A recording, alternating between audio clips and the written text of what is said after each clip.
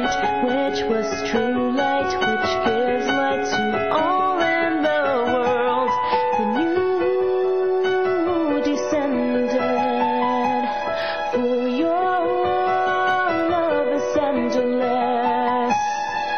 Glory to God on high. Shalom and welcome to In the Beginning. I'm Rabbi Eric Tokajer of Brit Am Messianic Synagogue in Pensacola, Florida. My co-host, Rabbi Wayne Leland of Am Yisrael, has the day off, but I have a special guest that I'm very excited about, and that is Greg Silverman, and he was with us yesterday morning leading worship at our synagogue, an amazingly talented worship leader as well as an educator, and we're just excited to have him here. I want to remind everybody that that beautiful song that opens and closes our program is written and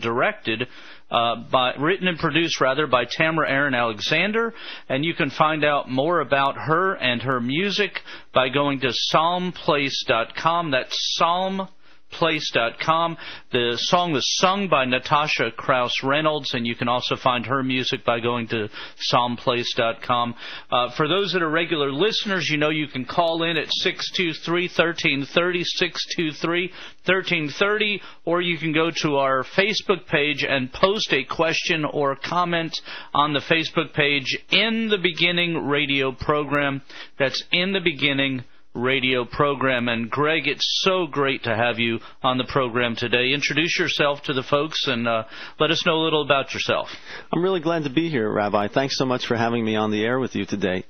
My name is Greg Silverman, and I'm a Messianic Jewish recording artist and praise and worship leader. I'm based out of New Jersey, and I live there together with my wife and our two wonderful sons, 8 years old and 6 years old. And I travel as my full-time job, going to give worship concerts, teaching on worship, leading praise and worship, meeting with other worship leaders and so forth across the country.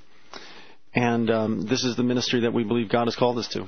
Amen. And one of the things I really love about you, and this isn't a put down to anybody else, but your music style is broad and vast. You're not buttonholed into one particular genre of music. Your music is clearly worship. It's clearly messianic, but it's not necessarily what you would call always traditional messianic. And you have a very high regard for education. As a matter of fact, because we've been friends for quite a while now, you just finished your doctoral. You got your doctorate in directing. And so tell us a little about that. What made, so many worship leaders or people, they really focus on playing and writing and doing all that. What made you feel the push, the emphasis to not only read and study, write, and do all that stuff, but actually do the educational part behind, which I believe, and you're going to share some of the doors that has opened and will open for you in that direction. It's important to grow. We always want to be growing, and I heard someone say, or perhaps I read it, that if something's not growing, then it's probably dying. It's one or the other. So in order for me to be moving forward, I just thought it was really important. I've always had a dream and a desire to hold a doctoral degree in music, and specifically, this is a doctoral degree in classical choral conducting from the University of Arizona, and it was about a 3.5-year process. It finally arrived. The diploma finally arrived in the mail just earlier this month, January, is when it finally showed up. So this is fresh and new. This is a new start for us.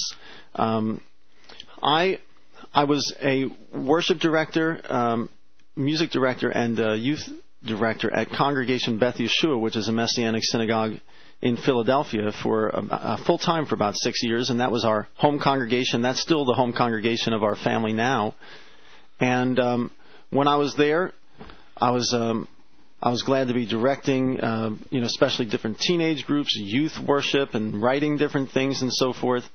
But now, with this degree coupled with the ministry experience, I think that we'll be able to give the worship concerts, teach praise and worship leaders, teach musicians, but also have an impact in the academic settings and the university settings, and become a professor, coupled with the ministry, and do all these things. I think it's going to fit hand in hand nicely. Yeah, I like the idea. We were talking yesterday about the fact that because of your degree, because of your educational background, that certain doors are open to you that aren't necessarily open in academia in that realm. It's almost like blending a worship ministry with a marketplace, or, where you can reach out. Certain people go into business not only to make a living, but because the only way to be able to network and reach those people in that particular business is to be involved in that. And there's, in academia, as most of our listeners know, and anybody who pays attention, is not really right now having a strong push towards godliness, righteousness, biblical values, those kind of things. And there are so many people in the academic realm that are secular or humanist or anything else. And so if we don't have strong believers that go into that environment, then we don't have the opportunity to reach out and share and minister to that segment of our society, which honestly has a huge amount of influence, especially on our young people, teenagers, elder teenagers, and young 20s and early 30s that are in that academic world, largely have influence from people that are not believers or strong believers or have a biblical value basis in their life. I like that word, influence. I agree that academia definitely has it's one of the mountains of influence, so to speak, in our world today, and we want to. There's a Hebrew word kesher, which has to do with connection, and I would like to see there be more people in academia who are paying attention to Messianic Jewish things, more people in Messianic Jewish things paying attention to academic and educational things. So we really want, God wants us to reach people in all kinds of communities, and I do think that this could open doors like that. In fact, the doctoral thesis that I wrote and conducted music and lectured on at the end of the process at the University of Arizona, it was on a piece of music by a classical composer named Darius Milhaud. And this was a classical composer that classical students and professors know and respect. The words that he used were right out of a traditional Jewish liturgy. So this is already a mixture of Hebrew liturgy together with classical music, and so I think that those kinds of projects can get a lot of people listening all at the same time in various communities. Right. Well, simply put, that people that love classical music would be interested in a project like that have a real love and heart for that. Traditional Jewish people who do not yet believe in Yeshua, as both you and I do, would be interested because it's it's based on traditional Jewish liturgy, traditional Jewish prayers that are prayed and have been for thousands of years. Yes. And it gives you that influence into both of those worlds without having to compromise any of your faith to reach those two worlds, and to do it with excellence, to do it with, not just slapping something together, not just getting by, but to really do it with excellence. And so, that's really interesting. We're going to talk more about that project as we go into the program. I'd like to introduce the people to one of your songs so that, beyond just talking to you and hearing your voice, they'll get an idea of, and we're going to play over the course of this hour 4 of your songs, because they, as I said earlier, they're vastly different from one to the next to the next. So it's you're not pigeonholed at all to a sound, but to Yeshua, to worship, to praise. So the song is entitled None Like You. Why don't you share just a little bit about how this came about, and then we'll ask the technician to play it for us. Well, None Like You, we recorded that in 2010, and it was with just a wonderful producer. His name is Dan Needham out of Nashville, Tennessee. And This is a song that we wrote. It is based on the story of King David at the end of his life, when he realizes that it would be his own son, Solomon, who would build the temple. And in this passage, King David is so grateful to God, and he effectively says, who am I, O Lord my God, and what is my family line that you've just brought us here so far and blessed us so well? And David goes on to say, Lord, there's none like you. And this is the basis of this song, and some of the actual scriptures right from that passage are found in the lyrics of this track. Okay, well, let's let the listeners get a taste of None Like You.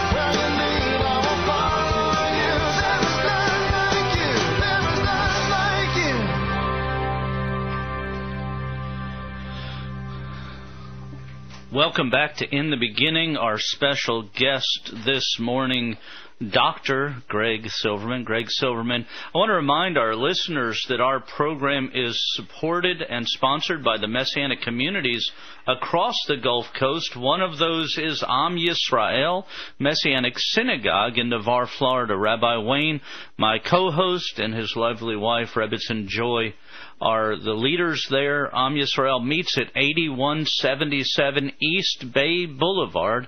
That's also known as Highway 399. They meet in the facilities of the Apostolic Church, and we encourage you to go by and visit with them upcoming on a Tuesday evening for Bible study or a Shabbat service. Every Saturday their service begins at 1:30. You can find out more about Am Yisrael by going to their website, shalomnavar.com. shalomnavar.com. You know, Greg, as we talk about your music and your ministry beyond the music, growing up, I listened to liturgy in synagogue, and one of the prayers that we prayed that goes along with the song we just sang is the Micha Mocha Ba'elim Adonai, who is like you, O Lord among gods? And the answer to that biblically is none. There is none like him. There is but one true and living God who breathed and spoke life and the world into existence. And so when we share songs like yours, it's not only just a beautiful and meaningful experience, but it speaks biblical precepts and concepts into the melodies that you write. So how do you deal with? I know that from speaking to you and knowing you that you have your background comes from something a little similar to mine. I had my Jewish family. My father and mother, my birth father and mother were both Jewish, but my stepfather, who converted to Judaism, was Sicilian. He's Italian. And so I have influence in my family from a Sicilian background and from a Jewish background. Both of my grandmother's first words at every moment a meeting were, you need to eat.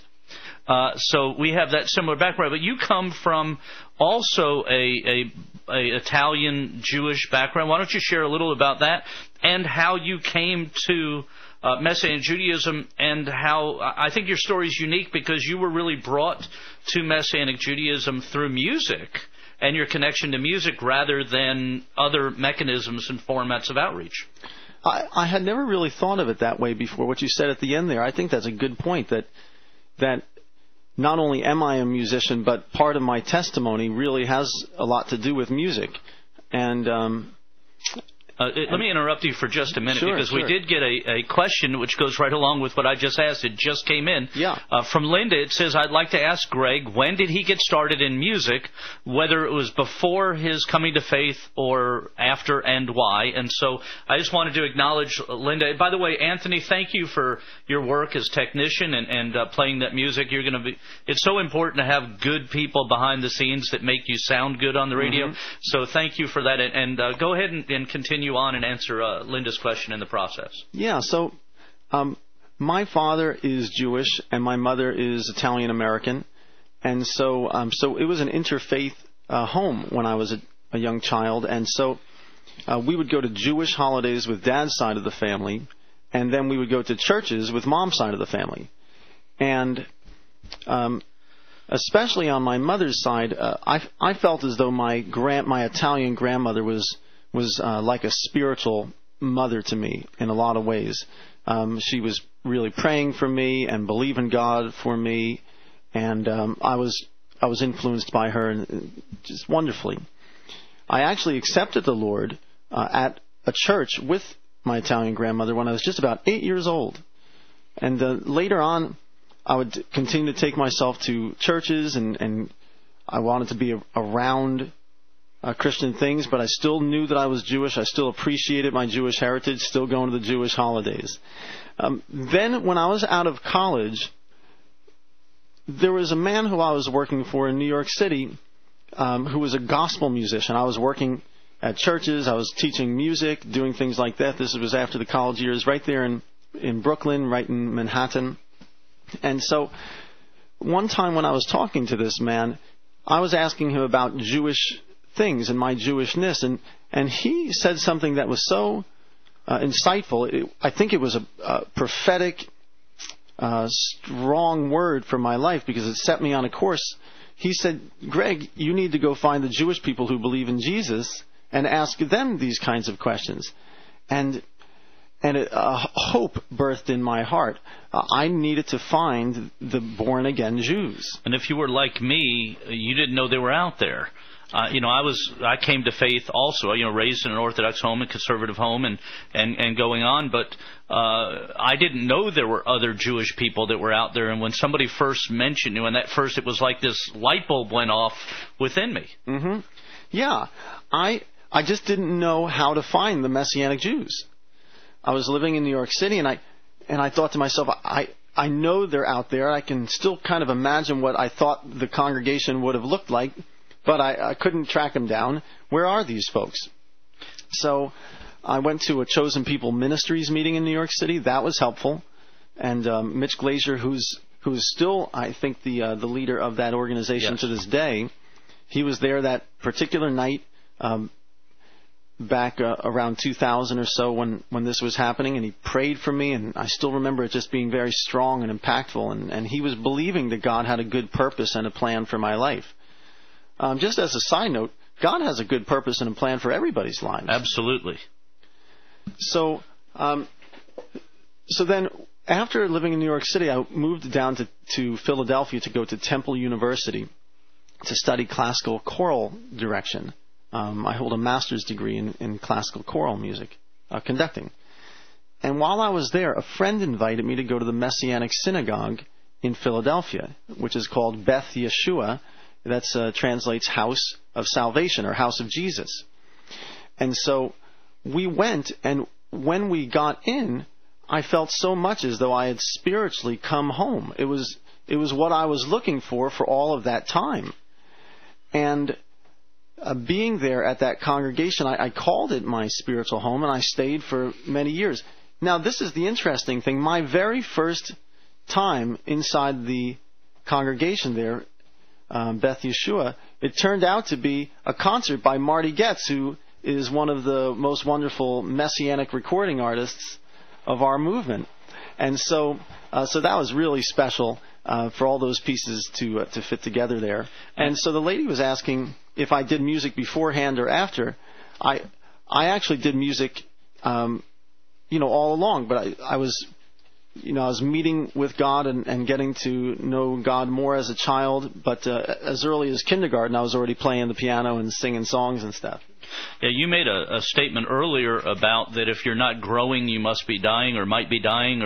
And it's interesting when I speak to people like yourself and others that are believers that they can actually track that, I started when I was 8, and then I went here, and then God led me here, and I followed Him here, and it's very much a journey we have with the Lord. A lot of people come to faith, and they get discouraged because they aren't where they want to be yet. But the reality is that we get there when we follow the cloud, when we follow the fire, when we follow where the Lord is leading us, and it's a step-by-step process.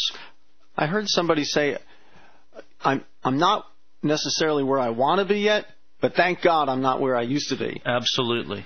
One of the things that's been a blessing to me is the Messianic Times newspaper. I work with it, and now I'm the publisher of it. But one of the things that I've had an advantage of because of my involvement with that is connecting with people like yourself, people like Marty Goetz, Paul Wilbur, the Messianic artists that are on Joshua Aaron, and so many. Now, years ago when I first became a believer, there were only a couple of Messianic artists that were going around, and we learned their songs, and we sang their songs. And pretty much if you went to a Messianic synagogue, you were going to hear their music. It's thrilling to me to hear the newer artists, and not even necessarily the younger artists, because I don't want to burst your bubble, but at 40 years old, you're really no longer the young artist in the group. Yeah. But people that are coming to faith, Jewish artists, gifted, talented musicians that are bringing their own sound, their own feel to the Messianic music, and so it's really thrilling to me. I want to let our listeners know that Messianic Times is the international news source of the Messianic movement, both in print and on the web, and we encourage you to go by MessianicTimes.com to check out. And actually, if you look at the Messianic Times website right now, you'll see right on the very top of it is a picture of Greg Silverman and an announcement that he was going to be in the Daphne and Pensacola area this weekend. So I encourage you to go by MessianicTimes.com and check that out. Not only will you find out about worship artists and ministries, but you'll find out what God is doing around the world through the Messianic movement, and you may want to become part of that. So I encourage you to do that. Now, the next song that Anthony is going to play for us in just a moment is called Dry Bones. And it happens to be my favorite of your songs. And you knew that before I said that because we've discussed it before. But it's just such a powerful message that speaks to me through it. And the reality of that God really supernaturally and sovereignly answers our prayers, changes our hearts, and that He does bring life from the dead. So share a little bit about that, and then we'll get Anthony to play that song. Well, shortly after I joined Beth Yeshua in Philadelphia and became part of the Messianic Jewish movement, I was just having special times in prayer, special times with God. I was so excited to be there, so excited to be part of it. And there was this one particular morning when I just flipped open my Bible, and it just fell open to Ezekiel chapter 37. And this is a passage that starts off something like this, that the hand of the Lord was upon me, and He brought me out by the Spirit of the Lord, and the Lord set me in the middle of a valley, and the valley was full of dry bones. And so in this vision, God speaks to the prophet Ezekiel, shows him these pile of dry bones, and tells Ezekiel to speak to them that they would come back to life again. And so Ezekiel does speak to the bones, and they do start to come back to life physically first, where the bones are coming back with the other bones. There's tendons that happen. But still, there was no breath or ruach or wind or spirit in these bones yet. So they were physically alive, but not spiritually alive yet. And then Ezekiel continues on. He speaks breath into the bones, and now these bones are alive both physically and spiritually. And later in the same passage, the Bible says that these bones are like the whole house of Israel, or that these bones are the whole house of Israel, something like that. So this reminds us very clearly of the way Israel became a nation physically first in 1948, after not being a nation for about 2,000 years. And who's ever heard of that kind of thing anyway? Because there were a lot of nations 2,000 years ago. There were all kinds of ites. There were the Israelites, but there were also Jebusites and Ammonites and Amorites and Amalekites and all sorts of things. But as far as I know, all those different ites didn't wind up getting themselves a nation again after 2,000 years. It's only the Israelites. God did something special in the nation of Israel, and they became a nation again in 1948. But then in 1967 and the years following that, around the time when Jerusalem came back into Jewish hands and so forth, there must have been a spark in the heavenlies, because right after that, there wound up being this Jesus movement and a revival right in the United States, where lots of Jewish people were coming to know Yeshua, Jesus, as their Jewish Messiah. And eventually this turned into Messianic congregations and our Messianic movement and all. You know, it's interesting that at the time in 1948 and before, starting with the Balfour Declaration and others, there was a great argument among Judaism about should we support this happening, because this is a political event that's happening, bringing about the state of Israel, the restoration, And they always had pictured this supernatural rising of Israel by the power, the voice, the Word of God, that God would bring it about sovereignly, and it wouldn't be political powers and those things going on. And so there was this great argument that we're not going to support this until God does it sovereignly, until there's a supernatural thing. But they missed the fact, many missed the fact that it was a supernatural thing that God brought through these agencies. And just as the prophet said, first there would be a physical restoration, and then there would be a spiritual restoration. And we're seeing the fullness of that now as we have well over 120 congregations of Jewish believers in Yeshua in Israel, almost 400 in the United States, as well as congregations in Africa and Japan, Australia, Central South America, just all over Canada, all over the world. There's this rising of the spiritual change and invigoration and restoration of the Jewish people to their faith after the physical. And I really like what you're saying, Rabbi, too, because there can even be a personal application to that idea that we just don't know how God's going to do something sometimes.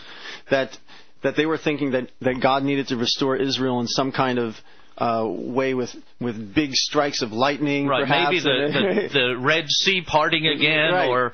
or a wind coming in and driving the enemy right. out, or something that was supernatural. And there's been times in my own life when I was praying for something and I was believing that God was just going to zap it, that He was going to do it a supernatural way. But when I look back, I see, well, God did answer my prayer, and He did bless me. He did it in some other kind of, perhaps He brought certain people into my life, or other things that were they just seemed like a series of natural events, or they were a series of natural events, but God was orchestrating it and blessing it. I heard someone say that sometimes if we pray for a tree, He'll just give us an acorn. Right. And also, it's really important, for some reason we think that God moves supernaturally through storms, wind, lightning, the earth opening up, different things happening, and that somehow it's less supernatural for God to move on the hearts of men to accomplish His purposes than it is for God to move the trees or the birds and when it's the same God and His creation that He is influencing by His Spirit, whether it's people accomplishing His purposes or whether it's birds, trees, animals, frogs, things like that happening. And we don't want to lose track of the fact that it's the same sovereign move of the all-powerful, almighty Creator that accomplishes, whether it's through people or through nature. Yeah, and quite frankly, sometimes it might be easier for God to do a whole big storm than it would be to convince a certain person to change their heart or change their direction or change their mind. But yeah, God's working on the hearts of people, and He's working through circumstances all at the same time. He's God over all of it. Absolutely. So we're going to play the song Dry Bones and give people a different taste of your style. So this song Dry Bones, then, it starts off talking about the passage from Ezekiel 37, which is this prophecy that we've been discussing. But I also feel like this story relates to my own personal story, because I'm so grateful to God that He's taken the dry bones in my own life, so to speak, and brought them back to life as well. Amen.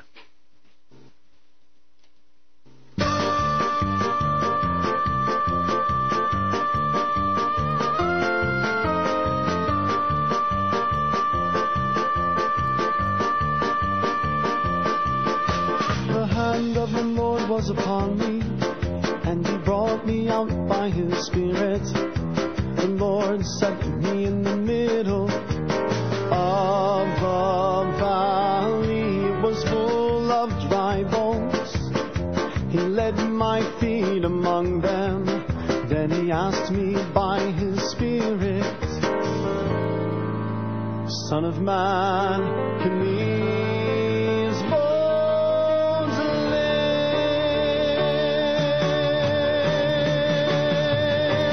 God said, I know that heal them. I know I could heal them on my own. But the Lord said unto me, you'll need a testimony. So say to the dry bones, live. Say to the dry bones, live.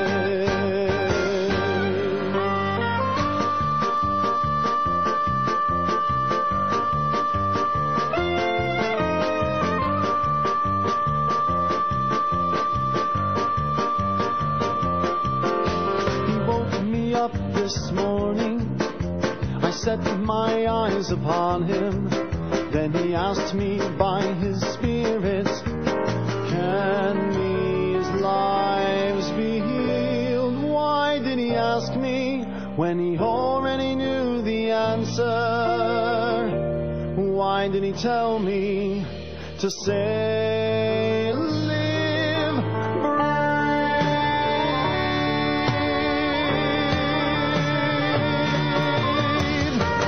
God knows, he knows that he could heal them. God knows he could heal them on his own.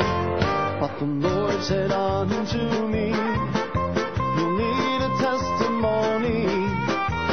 Say to the dry bones, live. Say to the dry bones, live.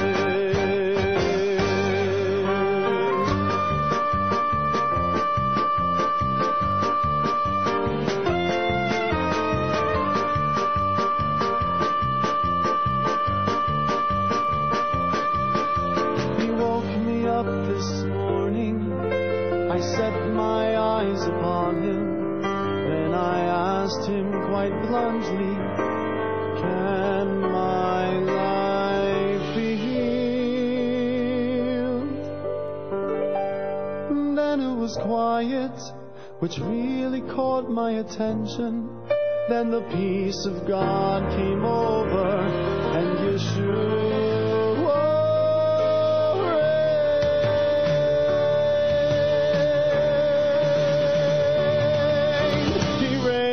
down his Spirit, and he rained down his power. He rained down his glory, and he rained his healing.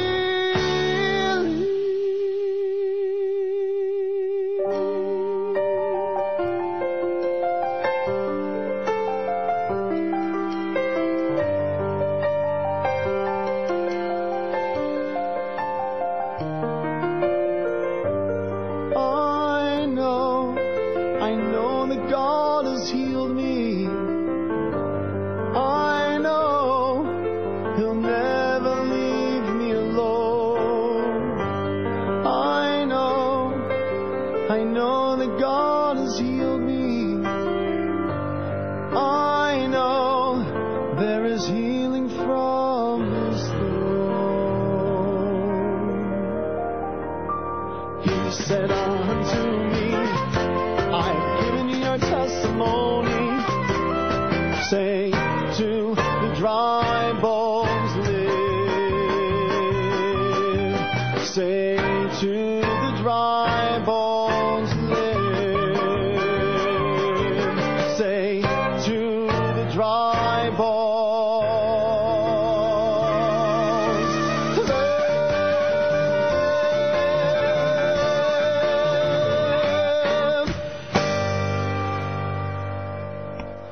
Welcome back. You're listening to In the Beginning. I'm Rabbi Eric Tokajer. My special guest this morning, Greg Silverman. What an amazing song. And I love the song for so many reasons. One, it just connects me personally with that kind of klezmer-ish Jewish sound, while at the same time having such a strong message of God's supernatural power, of his love for us, of the fact that he really does give us the power to overcome through his Spirit, and it's such an amazing thing. I want to remind our listeners that our program is sponsored and supported by the Messianic communities across the Gulf Coast, One of those is Congregation Mayim Chaim, the Eastern Shores Messianic Synagogue. Congregation Mayim Chaim is located at 1410 Highway 98, Suite K in Daphne, Alabama. That's 1410 Highway 98, Suite K in Daphne, Alabama, which is located between the Daphne Police Department and Terry Thompson Chevrolet. And they welcome you every Tuesday evening and on Saturday mornings. Go by and visit their website, shalomeasternshore.com, shalomeasternshore.com. And Greg, that song to me is so powerful because it really speaks not only of what God did to those in the Bible. You know, sometimes people read the Bible and they think of the God of yesteryear, the God that was written about, you know, that Ezekiel and Daniel and Isaiah, you know, had interaction with. But they sometimes don't make the jump to the fact that God really speaks to us now. He really loves us now. And He really wants to interact in a supernatural way to bring us to Him, to draw us to Him through the provision of the sacrifice and atonement that was provided by Yeshua. I think this is really at the heart of worship, you know, that God loves us so much that He did everything to make it so that we could have a personal relationship with Him. Yeshua gave it all so that I could come into His presence. And so with that kind of covering and with that kind of encouragement from God, I feel as though I can come boldly into the throne of grace. I can come boldly into His presence because it's not about me. It's not about how good I perform or bad. I do this well. I don't do this well. I made a mistake. Or it's not about me. But Yeshua, His blood covering over me, His atonement made it so I could come into His presence so that I could have a personal relationship with Him, just like what you were saying. And it really is about having a personal relationship. It's really about connecting with the God of the universe who spoke everything into existence and formed man from the earth and breathed life into him and fellowshiped with him. When you read about Adam and Chava, Adam and Eve in the garden, they fellowshiped with God. And one of the things that I really love about Dry Bones and other songs that you do is it really inspires us to draw near to Him. And not to do so necessarily, you know, too many people feel like they have to humble themselves by crawling on the ground and groveling before God to make deals with Him, when it's really not the way. It's important to me that people understand, you know, in the Scripture, whenever Moses was commanded to count the people, or other leaders of Israel to count the people, the Hebrew says, Ki tisa et rosh b'nei Israel, which is translated, take a census of the people of Israel. But Ki tisa et rosh, it actually is saying, lift up the heads of the people. Mm-hmm. And it's actually giving the people value. And by giving them value, you make them count. It's not counting the people, but making the people count. That's good. And one of the things that your music does, and other people's that are worshipers and really connect in that way, is they allow people to understand that God is not looking for an opportunity to zap them. And He's not this mean ogre sitting there hoping they'll crawl across glass and nails and tacks and all that to bloody, visage arrive at the throne and look up with their last breath and gasp their need out. But like a father to his children, He invites us and gives us value, shows us our value. Now, here's an interesting point because a lot of religion, what God has given us is a relationship with Him. But a lot of religions sometimes make people feel condemned or guilty or I'm not worthy, there's nothing good about me. But this is not the way to approach a God who loves you. If you just you used the word father a moment ago, if you just think of a dad with his children, how would the dad feel if the kids were scared of him all the time? And children, unless they've had a bad experience along the way, they're not predispositioned to be that way. When I see the children, they run to me. They just run to me and they want a hug. If they did something bad the other day, they had forgotten about it a long time ago by now. You know, if I said to the kids, let's go to the store and get a toy, you know, they wouldn't say to me, well, you know, I didn't clean my room and I didn't do everything you told me. No, they would just hop in the car and they'd be thrilled to go get a toy, and I was offering because I loved them, and they came because they knew that they were accepted. So God has He's made provision for us so that we are accepted. And, you know, to kind of wrap our heads around it this way, that in a sense it's actually more of a arrogant or a selfish way of looking at things when you say how unworthy you are all the time, because you're just focusing on yourself a lot.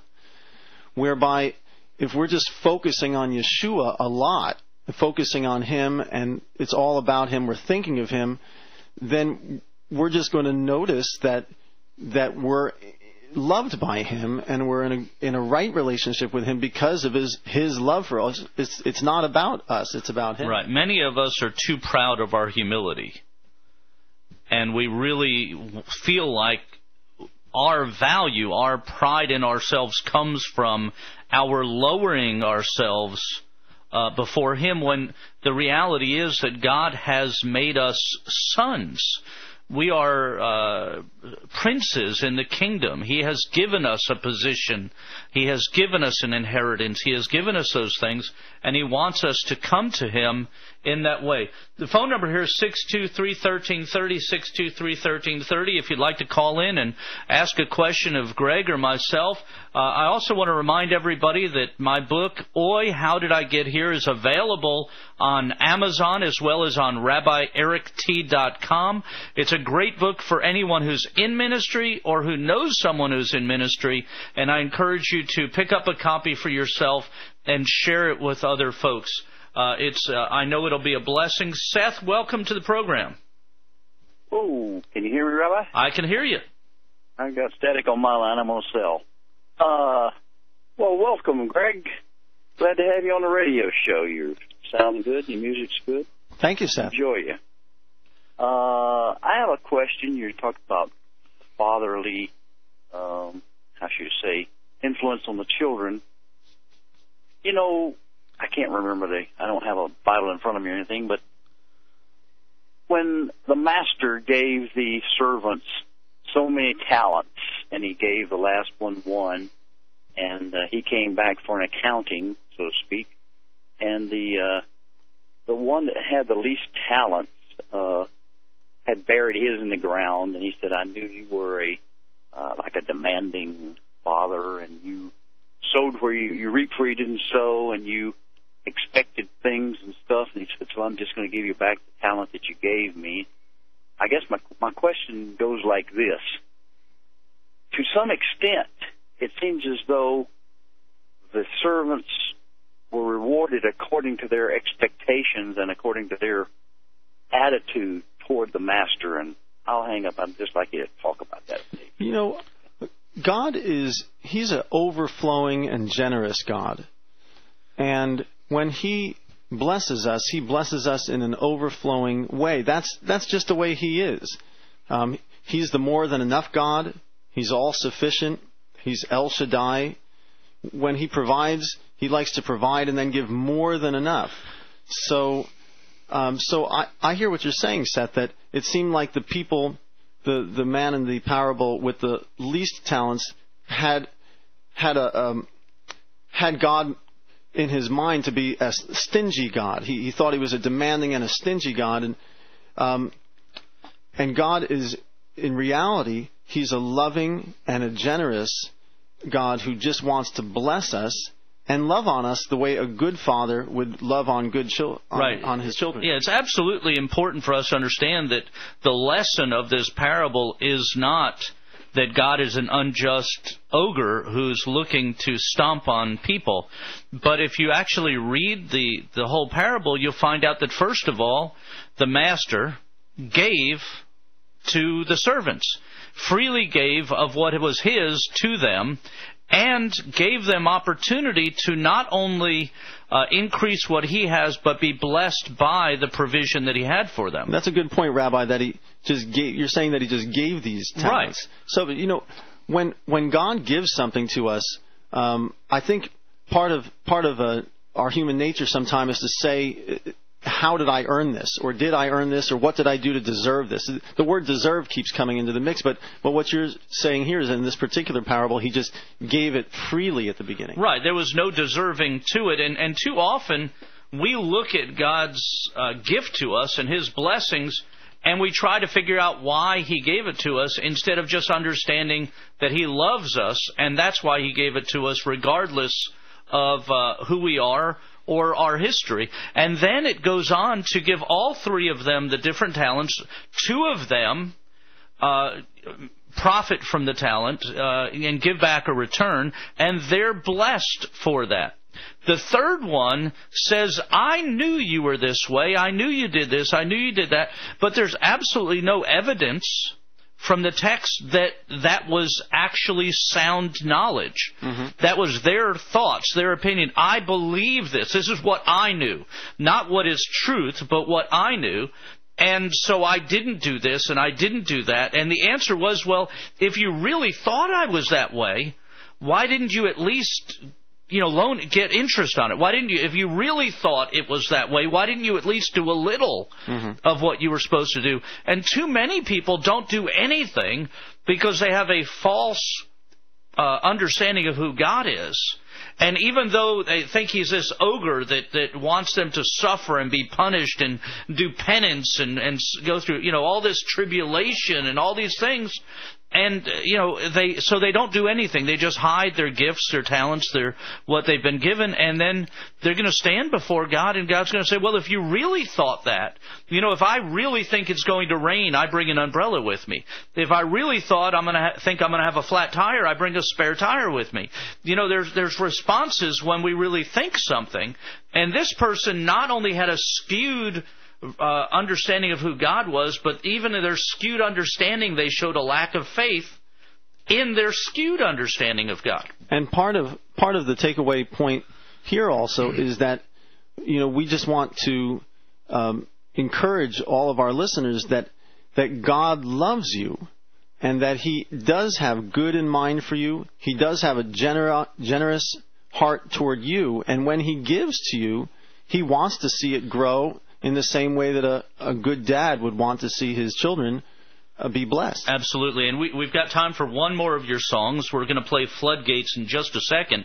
But one of the things I love about this song is it's such a great picture of what God does, because a floodgate not only protects the city, but when opened up, it allows the waters to flow through the right directed channels to keep from destruction happening. And God is like that.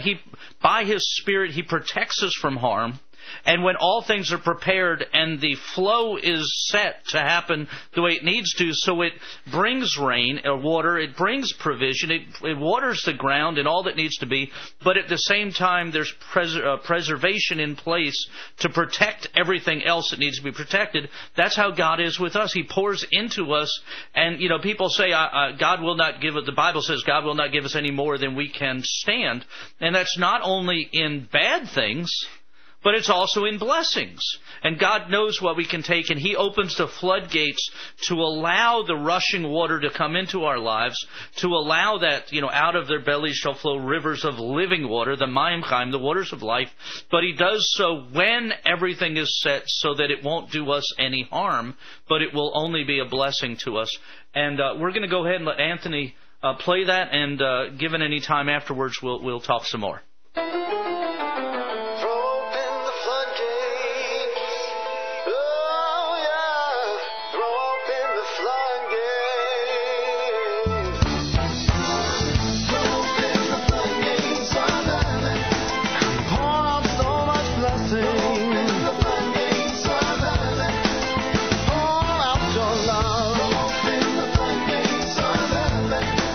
Send forth your spirit.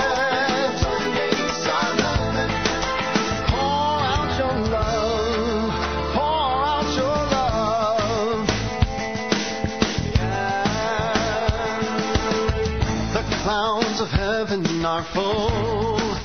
They are heavy, about to pour on thankful hearts. We are devoted to being thankful. So let the flood of the blessing start. Pour out your love into our hearts by the Holy Spirit. Pour out your love into our hearts by the Holy Spirit.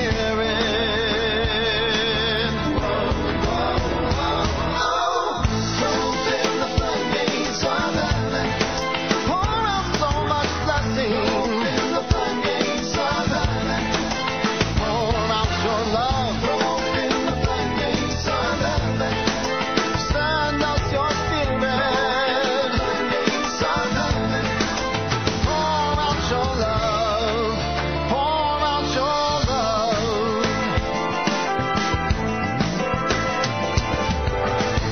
For he will come like a rushing flood, that the breath of the Lord drives. Thanks be to God who gives us the victory. Let his heaven invade our lives. Pour out your love into our hearts by the Holy Spirit. Pour out your love into our hearts by the Holy Spirit. Yeah.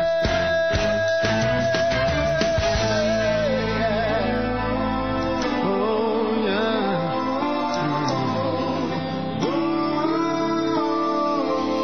Pour out your love. Lord of mercy, shed your light upon us gracious. Pour out your love. Thanks be to you. Yes, it's through you we've got victory. Pour out your love, Lord. Pour out your Spirit. Oh, yeah. Open the floodgates. Open the floodgates of heaven. Oh, yeah. Open the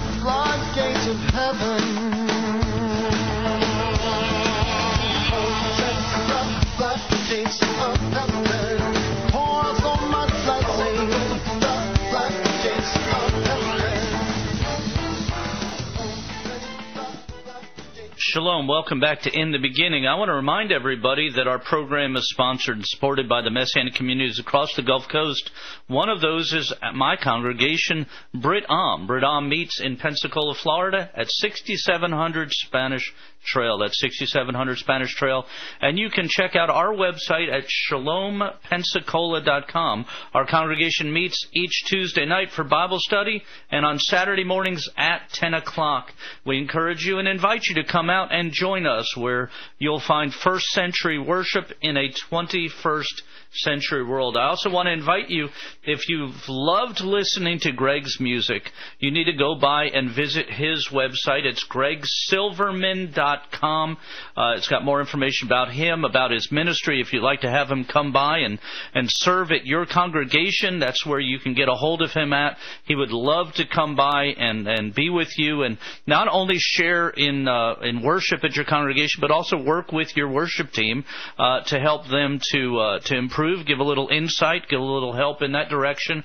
And all of the links to all the places we've talked about on our program, I want to remind you, are on our Facebook page, In the Beginning radio program. So if you weren't able to write down the links all the way along, you can go there and just click on the Facebook page, and it will bring you to his page, to the other pages of the different congregations, synagogues, and ministries we talk about on our program. So that's gregsilverman.com. GregGillian.com, and you can find out more about him, his music, and how to get a hold of him there. Greg, I'll give you just a few seconds to close us out, and then we'll go to our closing song. Well, I'm just so glad to have been here with you talking about these things, and God is an overflowingly loving God toward us, and He's just.